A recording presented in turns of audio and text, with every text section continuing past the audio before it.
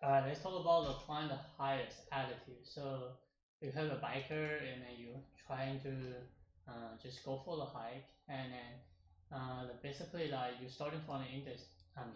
Starting from the altitude equal to zero, and then you go for the high. You can going down and going up, right? And then you want to find the highest altitude you at. So this is really easy. So you will have a result equal to zero, and then also a position equal to zero.